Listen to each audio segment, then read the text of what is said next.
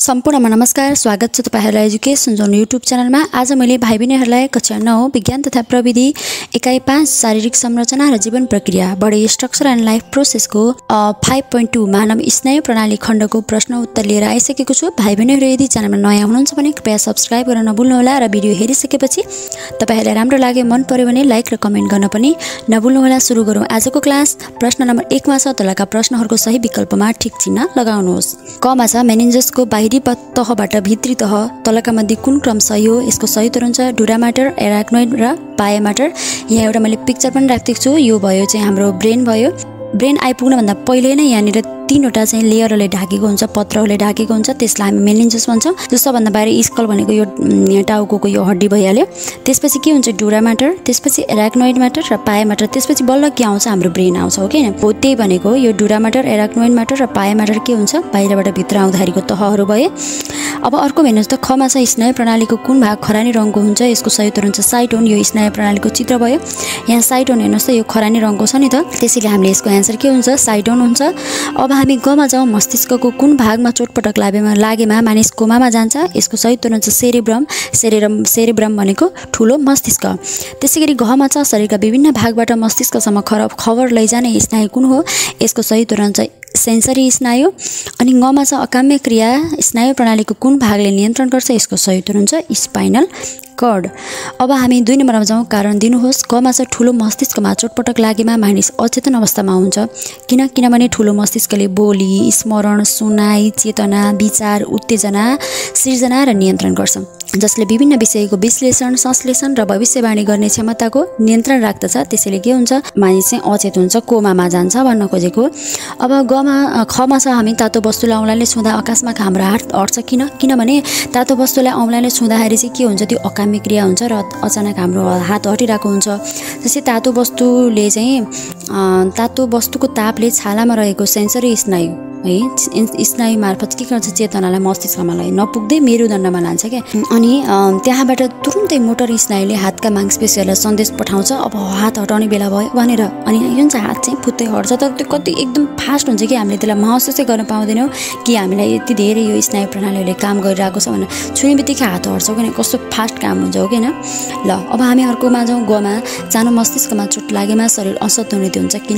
किनभने सानो मस्तिष्कले स्वैच्छिक चाललाई सञ्चालन गर्छ, आफै हुने क्या। मांसपेशीको चालमा संयोजन कार्य गर्दछ र हिँड्दा मानिसको शरीरको अवस्थालाई असन्तुलनमा राख्छ।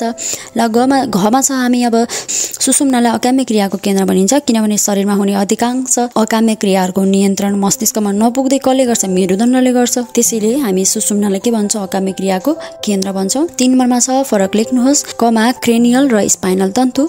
क्रेनियल तन्तु भनेको मस्तिष्कबाट उत्पन्न हुन्छन् भने स्पाइनल तन्तु मेरुदण्डबाट उत्पन्न हुन्छन्। यहाँ हेर्नुहोस् त पिक्चर।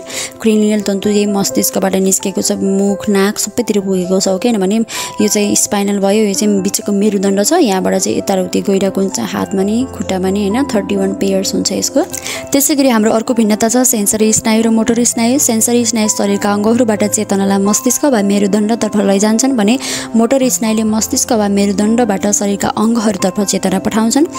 यो सेन्सरी स्नायुलाई हामी संवेदन सम्बन्धी कार्य गर्दछ यसले हो किनभने मोटर स्नायुले गति सम्बन्धी कार्य गर्दछ। ल हेर्नुहोस् यहाँ सेन्सरी स्नायु र मोटर स्नायुको पिक्चर पनि छ। यहाँ तातो वस्तु यहाँ एउटा मैलबत्ती छ, मैलबत्तीकोमा लैजाँदाखेरिमा हात पोल्यो किन। अब यो हात पोलेको खबर कसले लान्छ भन्दा यो चाहिँ सेन्सरी स्नायुले लैजान्छ। यो मेरुदण्ड भयो, मेरुदण्डमा पुग्यो होइन, स्पाइनल कर्ड भयो। अनि त्यहाँ पुगेपछि अब त त्यत्तिकै बसिरह्यो भने त पोल्छ हो किन। अब यो हात हटाउनको लागि निर्देश दिनु पर्यो, त्यो कसले गर्छ भन्दा मोटर स्नायुले गर्छ। अब हात हटाउन कसले गर्यो त यी मोटर स्नायुले गर्दाखेरिमा हात हट्यो, सेन्सरी स्नायुले गर्दाखेरिमा तातो छ भन्ने कुरा थाहा पायो।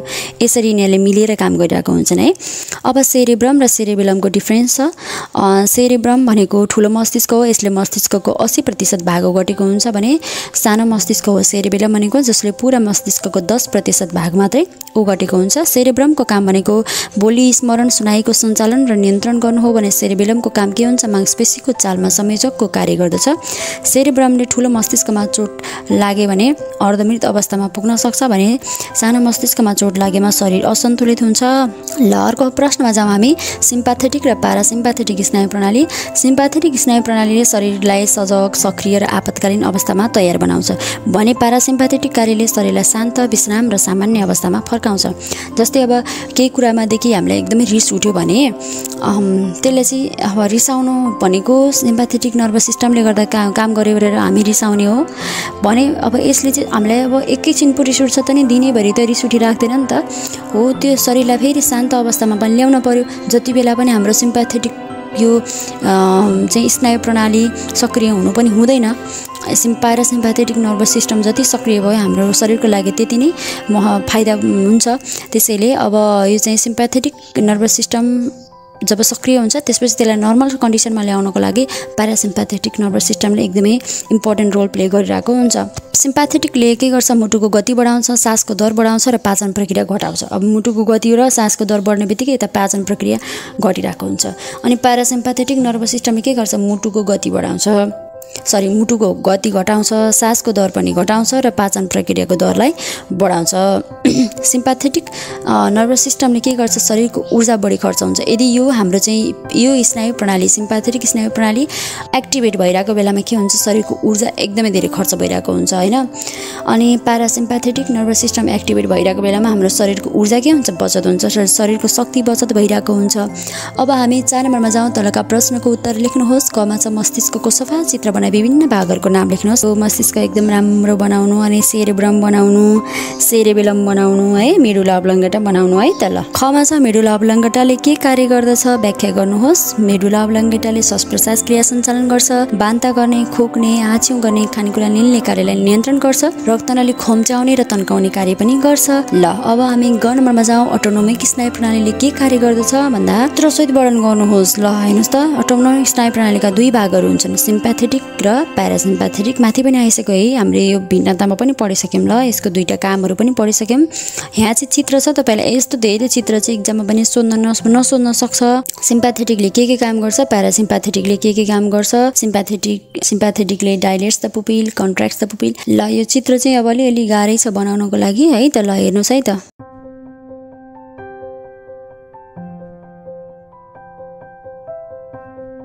अब तातो वस्तुलाई छुँदा 81 हात हटाउँछौँ। उक्त अकाम्य क्रिया कसरी हुन्छ चित्रसहित बयान गर्नुहोस्। ल हेर्नुहोस् है त। अब यसको जब हामी तातो वस्तु छुन्छौँ छालामा रहेको रिसेप्टरले उत्तेजना पाउँछ। छालामा रिसेप्टर हुन्छ नि त जसले थाहा पाउँछ ओहो तातो भयो भनेर। अनि त्यो चेतना सेन्सरी स्नायुले कहाँ लान्छ मेरुदण्डमा लैजान्छ हो। अनि मेरुदण्डले तुरुन्तै आदेश मोटर स्नायु मार्फत पठाउँछ। अनि फेरि के हुन्छन् हातका मांसपेशीहरू सङ्कुचित भएर अचानक पछाडि हट्छन्, आफै पछाडि हट्छन्। मस्तिष्कको प्रत्यक्ष संलग्न बिना नै यो छिटो स्वचालित प्रक्रिया के हो त अकाम्य क्रिया हो। ल हेर्नुहोस् यो पिक्चरको त मैले अघि नै एक्सप्लेन गरिसकेँ है। ल अब हामी ग नम्बरमा जाउँ। स्नायु प्रणाली केलाई भनिन्छ, यसका प्रकारहरूलाई छोटकरीमा वर्णन गर्नुहोस्। स्नायु प्रणाली भनेको हामी वातावरणमा हुने विभिन्न परिवर्तनले उत्तेजित भई प्रतिक्रिया देखाउँछौँ। उक्त कार्यका लागि विशेष किसिमका अङ्गहरूको समूह मिलेर बनेको प्रणाली नै स्नायु प्रणाली हो। शरीरभित्रका अङ्गहरू बीच संयोजन गर्नको लागि मस्तिष्क, सुषुम्ना र स्नायु तन्तुहरू मिलेर स्नायु प्रणाली बनेको हुन्छ। मानव स्नायु प्रणालीमा रहेका विभिन्न भागहरू र तिनीहरूका कार्यका आधारमा स्नायु प्रणालीलाई 3 भागमा विभाजन गरिएको छ। केन्द्रीय स्नायु प्रणाली सेन्ट्रल नर्भस सिस्टम, पेरिफेरल स्नायु प्रणाली पेरिफेरल नर्भस सिस्टम र अटोनोमिक स्नायु प्रणाली जसलाई हामी अटोनोमिक नर्भस सिस्टम भन्छौँ है त। ल अब हामी 4 नम्बरमा जाउँ।